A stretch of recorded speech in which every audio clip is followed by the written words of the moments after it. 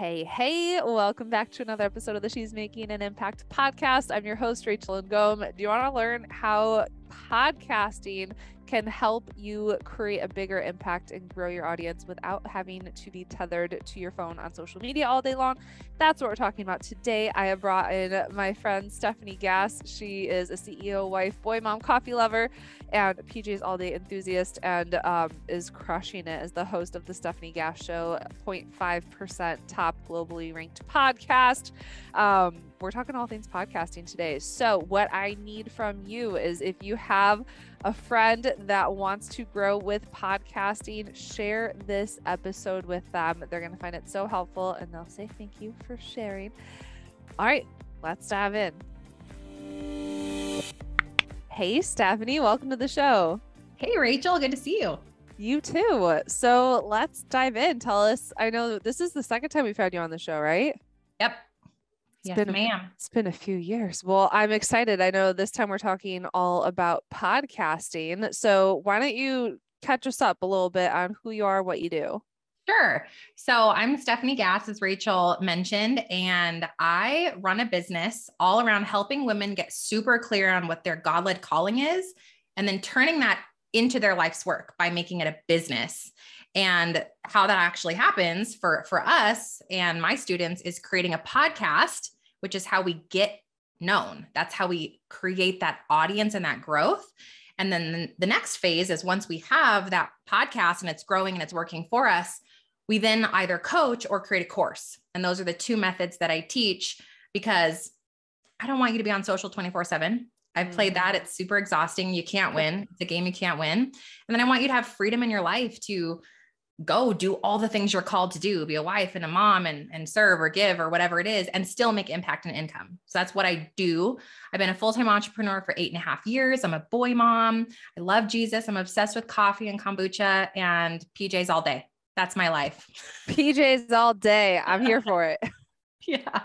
Awesome. So who should have a podcast? Is this something like anyone should have a podcast, or? So I believe so fiercely that if you want to be an online business owner of any kind, I don't care what it is. You want to be a blogger or have a mission to help people meal prep, or you're a network marketer and you sell essential oils, or you want to be a life coach or a business coach, or you want to teach people how to homeschool their kids, any type of online business, whatever it is, you have to pick some type of online long form content, because social isn't going to work for you. I'm sorry, but you've probably tried, and you probably agree with me that you have to force it. You have to show up every day, 24/7, that now I have to make reels, and now I have to go viral on TikTok. And like, it's this forced game of like trying to get visible, and nothing converts. So you get a bunch of views. Yeah. Social media is exhausting. So tired and nothing converts. So even if you get a bunch of likes or views or followers, how much money are you actually making? That's my question for you. Those of you that were like, well, I have a bunch of likes. Okay, fine. Is it translating to the bank account? And the reason that it's not is there's no intimacy. There's no vulnerability. They give you 20 seconds of their attention and they're on to the next thing. Yeah. So I believe if you want to have success without selling your soul to the internet, you have to either write and blog, which is okay for some people, but it's a long game. It's slow grow. Or you have to do video, which creates intimacy, but it's more work. You're editing and you got to put makeup on. Like, who wants to do that? Or you don't have to, right? But like, Rachel and I are over here like, no, thank you. You got to be a little bit presentable usually. Yeah. A little bit. Or you have to do audio. And so for me, I'm like, audio is the way, because there's only one podcast for every 1,000 blogs. So it's still not as saturated. It's so easy. Like, I do 3 episodes a week, and I work 15 hours less in my business than when I was on social. I actually don't market on social anymore, which is crazy. So the answer is yes. Everyone who has any type of online business that they want to grow, you've got to pick one. And I think podcasting fits for 90% of people in the online space. How do you create a podcast that actually, gets found and gets noticed organically? Such a good question. Now, you can start a podcast on your own. You can just go to Google University, type it in, figure it out, start a free one. There's free sites, and you may or may not make it, because, well, as with anything, like, you can't just throw spaghetti at the wall and hope that it sticks. Some of you may get lucky, but the truth is there is a lot of strategy in making a podcast that will work for you. So some of my favorite hacks are make sure that you have SEO and keyword driven title to your show and something I call a tagline or a tactical specific outcome statement on your art. So this would be something like, let's say you started the Meal Prep Mom podcast. Well, now you have meal prep as a key phrase, an SEO term that people might search into Apple Podcasts. And then let's say that you make a nice clean tagline like meal prep hacks and mealtime strategies for busy moms. Mm-hmm. Now you've got more SEO working for you. And then I go even deeper and we have those keywords in the titles of your shows, in the descriptions of your shows. So what happens is these little key phrases go out into the internet. They go out into Apple, they go out into Google or wherever people are searching. And someone types in meal prep for busy moms or meal prep tips or meal prep, how to get started with meal prep. Well, you have that phrase. So your podcast comes up and people start finding you organically. That's the easiest hack that we use. The second thing that we want to use. Hold on. Let's stay there for a second. Love it. Is there any specific tools that you do to do SEO research for the podcast specifically? So you want to, number one, do real market research with real humans. Because sometimes people are like, yeah, just go wherever and do some research. That's okay. Because you can find like the popular key phrases, like you could go to Pinterest and go into the search bar, right? And type in like meal prep and see what the highest search terms are. And you should grab a few of those and those should be embedded throughout your stuff.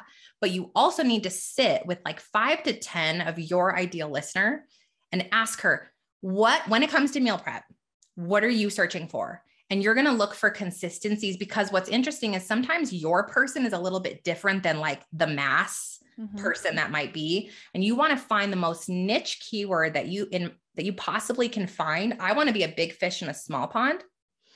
And so, instead of me being like online business, I might use Christian entrepreneur because I'm niching a bit more into that Christian entrepreneur space. Or instead of like how to start a podcast and like fight with Neil Patel, I might use something or fight with Pat, I might find something a little bit more niche, like how to make money from your podcast. So you can look at Pinterest. You can use Uber Suggest. They have a free search platform that we really like.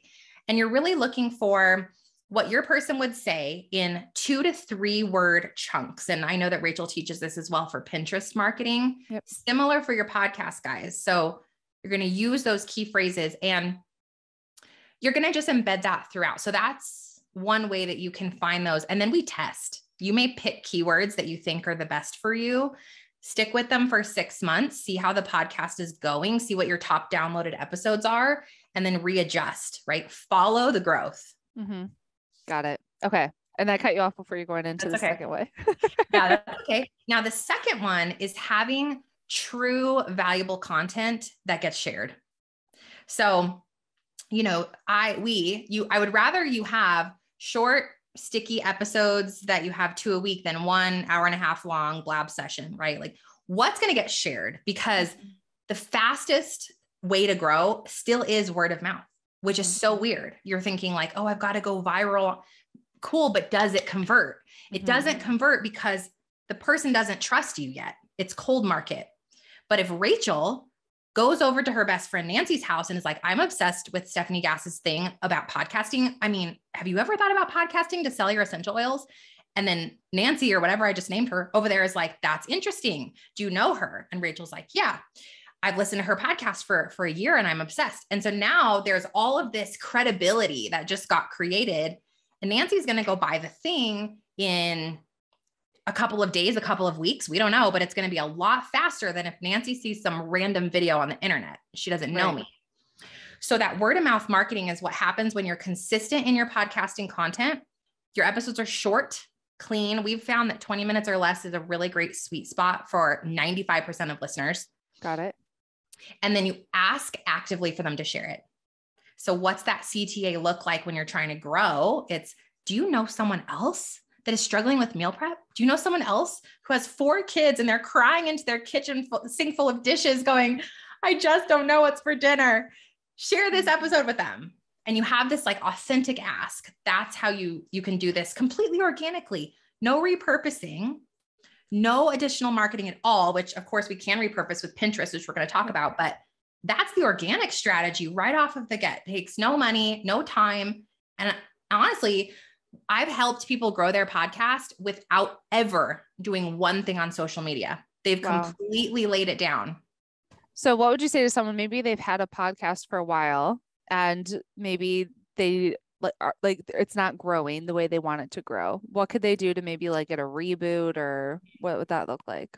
So there's two questions that you must be able to answer if you want your podcast to explode.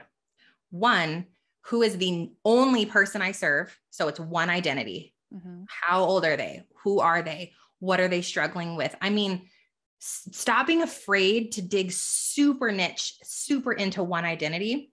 And then the second question you ask yourself is, what's the one thing I do to solve that problem? Right? So I help online women start their online business. How do we solve that problem? They're going to start a podcast. Mm-hmm. That's what I'm doing. Right. And so every word out of my mouth is these two things. That means my messaging is clear. No one's confused. This isn't a lifestyle podcast. Right. You don't want to talk about motherhood and mindset and marriage and business and faith, because now you're talking to no one, because you're talking to everyone. So niche in so deeply. The second thing you can do is make sure you have keywords and clarity throughout your podcast, and just start with what you think. And then the third one is fix your art. So those of you that have had a podcast out for a long time, maybe you made it yourself on Canva, or maybe it's not super professional. Like that is I feel so called out right now because I made my podcast art myself. Like when we started it like 4 years ago or 4 years ago. So Rachel, change it. And I will bet you money that within like 30 days, you'll immediately see a bump. It's so weird because it's the cover of your book, right? And people are so distracted. Not saying yours is bad, but you can tell, right? When someone's can always be better. Yeah, it can always be better. And I've gone through 4 as I got more clear too on like, what should my little tagline be on here? And what, and it's gotten better and better. And so have the downloads. Right. And it's interesting. I have my students swap out their art. They immediately see like 10, 15% growth, because people are sitting here. They see 27 podcasts to pick from when they type in like Pinterest marketing or meal prep. And they're like, eeny, meeny, miny, mo, what art do I like? That's literally what they're doing. Yeah. Yeah. Okay. So changing art is one thing we can do. What else can we do to like see like a bump? Yeah. Go back through old episodes and fix the titles. Oh, that's a fun hack. Yeah. Just like make them more SEO friendly. Yeah. So let's say on our example that this woman has something like, how to create easy meals for your kids. That's an old episode. Okay. Well, that's great, but it has no SEO in there. It's not going to get found. So she could change it to like 4 easy wins for dinner, for successful dinners for picky kids or picky eaters. And so now she's got picky eaters, she's got dinner ideas, and she promised 3 dinner ideas. So she can go back through and just revamp all of those titles. They're still working for her on the internet. Right. They're still working for her if she marketed them on Pinterest or she marketed them, they're still there. That's what podcasting is so amazing, is because social, you create a piece of content, it's gone in 24 hours. Totally. A podcast, you create an episode, which took you way less time than that reel. Let's be honest. Yeah. That thing works for you forever. 5 years later, someone types in specifically like meal prep ideas for picky kids. That episode still shows up. Wow. And you're still getting downloads, and you're still hopefully making sales if you have a way that you've monetized your show. Let's talk monetization. What should we do? Yeah. So there's so many ways you can make money podcasting. People think the best way is like, I'll get sponsors. I'll put ads on my podcast. And that's because that's what you hear the big podcasters doing. Well, the big podcasters have 20 million downloads, and you do get paid like nickels on the download. Okay. So those of you starting out, you have 100,000 downloads, you just made $10. Like it's really not lucrative to do sponsorships and ads when you're new. Right. So save that for when you're Joe Rogan. But what you can do from the very beginning, that is a huge profit margin. My favorite is coaching. And I know that made you get squeamish, but the truth is coaching and mentoring All it is helping someone do what you've already done. So that meal prep mom goes, hey, you want a meal prep mentor session? I'll sit with you and plan your week's menu. We'll meet for an hour. You'll have a complete menu for, let's say, 3 weeks, and I'll print it for you. I'll email it over and it'll be so great. It's $50 or it's $100, whatever it is. You market it right on the podcast and you get some clients. That's you start there, because that's how you get to know, what would the course be? What does she want from me? What are they asking?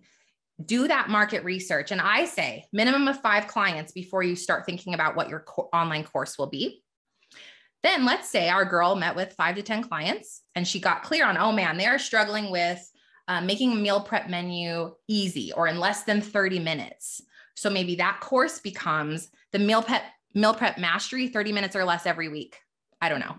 And that's the course that you now sell, which is my second absolute favorite way that we make money from a podcast. You have a passive income course that you sell that solves number one problem to your number one person. I mean, you can have $1 million business on that one course alone.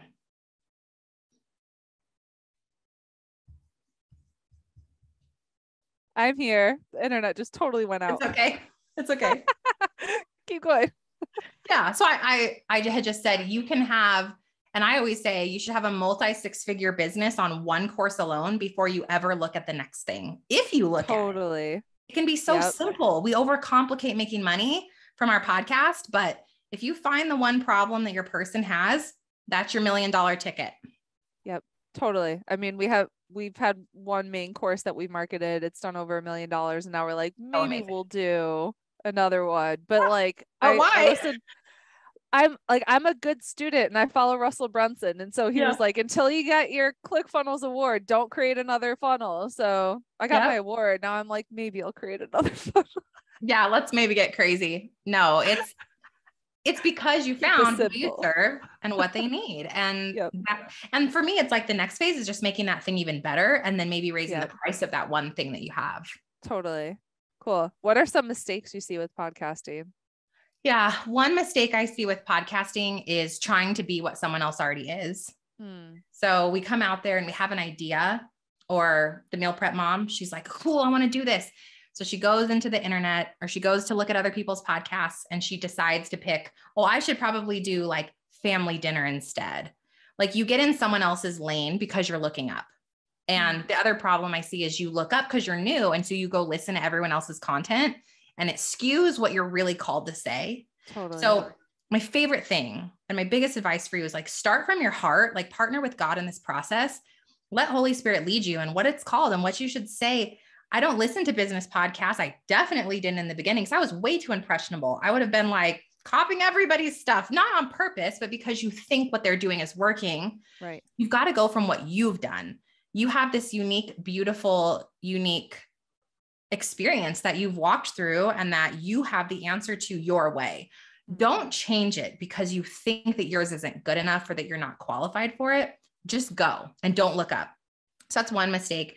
The second one I see is giving up. I just want to stop there because what you said was so good. Like that was so good. Thank you. It's so true. It's like you were created for that message that you have, and you got to see it through. Yep. Someone out there is praying for you and what you've done. And if you hold that back or you change that message, they don't get blessed because you are their blessing. Yep. Now, the second one is they give up too soon.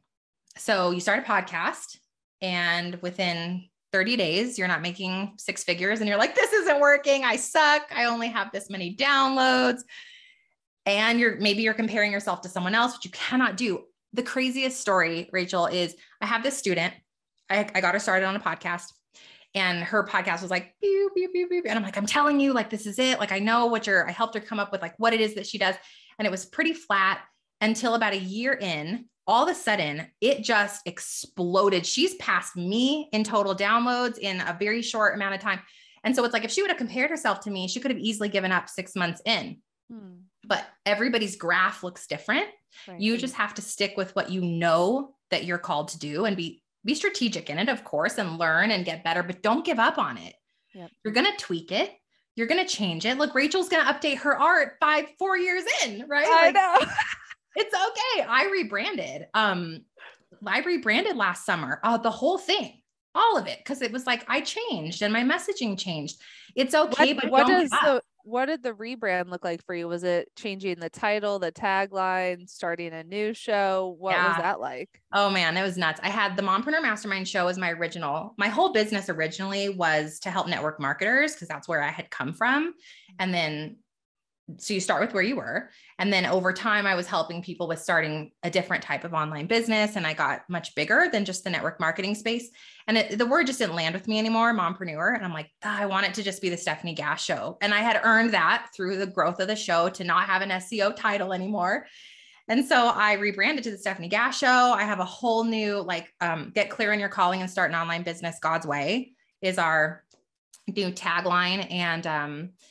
And it was new colors, new website, the whole package. It was the craziest year of my life because it really took 8 months to completely redo it. And it was so worth it because I feel peace about it now. And I know that I've gone to this next place in my business and in who and how I'm serving her.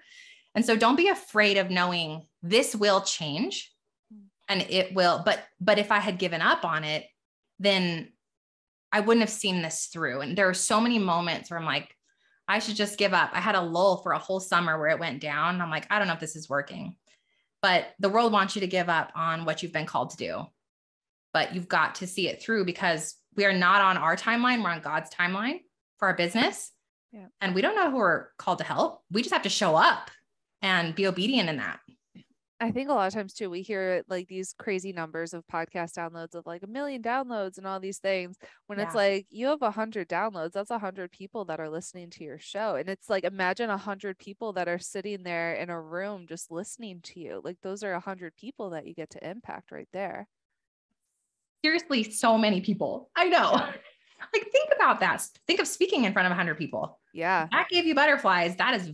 You'll blow through 100 downloads before you know it in your podcast and go, what, my reach, it really can happen through podcasting. And it's just so much easier because it goes deeper. Yeah. Like look at how much Rachel and I have spoken to you guys about in a short amount of time versus if you had come and seen a post from me or a video from Rachel, you're like, okay, that was cool. Next. But you're really listening to us. You're here in the room with us right now. We're creating that connection with you, which hopefully means you keep listening to the podcast, right? And if you ever decide to work with us, that's the point of podcasting is this deep connection in a short amount of time that we just can't get anywhere else. Yep. So let's talk Pinterest and podcasting. Yeah. How do the two work together? I love this. So I am not a fan of social media as far as having to fight and force for the likes and you guys can come listen. I have a crazy journey on my own of being addicted to Instagram. And I laid it down for 30 days and then I laid it down for 3 months and then I never got back on. And it's like, my business has exploded and I don't scroll Facebook anymore. Like, it's so freeing to know that you can have a business without it. Mm-hmm. However, what I've always loved is platforms that are one to many. So social is one to one. You have to post. Someone has to see it. You have to engage. You have to go to the DMs. Like, it's just so much work. It's like death. But podcasting and Pinterest work the same way. You put a piece of content into the world, and then that piece of content works for you. Mm-hmm. So you just heard how I talk about using podcasting, but imagine taking your latest podcast episode, creating a handful of graphics that go with it, even 1 or 2, putting it over onto Pinterest with keywords, with some specific messaging that lands for your person, sharing it. And now Pinterest starts marketing your podcast episode for you every single day, all across the world. Mm-hmm. And that when people click on the pin, it goes directly back to your episode. You don't even have to add blogging here. You can just do Pinterest and podcasting. And we do, and it's insane. I love it. It's such a smart way to be able to reach people so much longer than on social. Cause I'm like, Pinterest works just like podcasting does, where stuff will last 5 years later, you know? So it's like, it's so much smarter. And and yes, it changes, but it doesn't change exponential. Like podcasting and Pinterest are like the OGs, and people are constantly looking for the new and shiny. Like, I'll go to TikTok and do all this. And then remember when Clubhouse was cool? And then and they're just chasing like new thing. I'm like, aren't you tired? Like, stick with the OG, the stuff that like it's tried and true, it's been proven, and it gives you your life back. Yeah. Like imagine not having to post something every day. Imagine not having this weird tugging feeling when your child is talking to you because your phone is sitting there in your hand and you really want to look at your phone instead of your child's face. Like that's how bad it got for me. And I know there's freedom from it. And I just think that we don't believe it could be real for us, that there's a way to grow a business without it, but it's so possible. Like what I've done, what God's done in my business and with my students, it proves it, that social media is here and it can be used for good. But the reality is that if you're lost in it, if it's become an idol in your life, like look at some other ways that you can do this and have impact and income and get your time back. Yeah. I think there are ladies listening to this right now that are like, really? Can I really do that and build without using social? Yes, you can. Yeah, you can build a business that gives you that freedom where you're not strapped to your phone. Thanks God, because that sucks. It does. It steals from you. It steals so much from you. And, you know, the days are long and the years are short with our kiddos and with our family. And I just remember wanting so badly the freedom, but thinking that it couldn't possibly work without it. And God's so good, right? He's like, just watch what I can do with your yes. Yeah. What does it mean to you to make an impact? What it means to me is showing women this, that they can have growth and income without having to do it the world's way, that they can do it God's way. What's one of the best books you've read? Okay. One of my favorite books recently, I pulled it up because I forgot his name, is Stay in Your Lane, Discover the Road to Infinite Fulfillment by Lee Dominique. Yes, it's Domingue. And it is so good. It talks so much about why you need. My son just came in the room. He's so handsome. Oh my gosh. Hi, Rachel. Hi, Rachel. Mama. Hi. Mama. What do you need? Can Hugo come in? Yes, he can. I'll let him in. I'm going to run a ball. Okay, can you shut the door for me? Thank you. I know he's like. Hey, and that is the beauty of podcasting. We could cut that out if we wanted to. But we won't, because I think it just shows what it's really like to build a business and be a mom at the same time. Sometimes that looks like kids coming in and saying, I need you coming into the podcast interviews. And that too is why I love podcasting so much, is because you guys can do this around your kids' lives. Yep. Well, they're home. You can edit stuff out. When I used to do video, my kids would come in with fruit snacks and throw them at me and talk about poop. And that was inevitable. Like every time I tried to do a YouTube video and I was like, this video thing is not working for me. Oh my gosh. So the book is so good. It's really about why you've been called to stay in the lane that God's created for you. And when we get out of the lane, we're met with resistance. Yep. Your life feels hard. Business feels hard. Nothing is working. You're struggling. You're striving. But when you're in your lane and God's leading you, that everything feels more effortless and peaceful. Anyway, it just blessed me so much. So highly recommend that one. What is the title again? I'm opening up Amazon as we speak because I know. Yes, it's Stay in Your Lane by Lee Dominique, Domingue. So good. Cool. I love new recommendations. Usually it's like, oh, I've read that one, but now I'm like, nope, this is a new one. I love it. Good. Where can we connect with you? Yeah. So my podcast is called the Stefanie Gass Show. If you're a faith-led entrepreneur who wants to get clear, start that podcast, do all the things we talked about today, come listen. Over 400 episodes. I'm crazy. Come hang out with me. And then I do have a free workshop for those of you who are curious about how to grow your business using podcasting instead of social media. And that's at podcastforgrowth.com. Podcast, FORGROWTH.com. Awesome. Thank you so much, Stefanie, for being on the show. I really appreciate you. Thanks so much, Rachel.